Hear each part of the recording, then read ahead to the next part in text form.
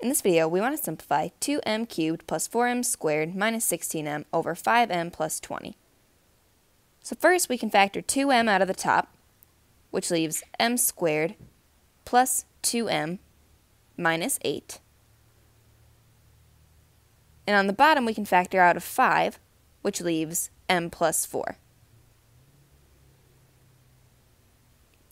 Now that m squared plus 2m minus 8 is a quadratic expression that we can factor.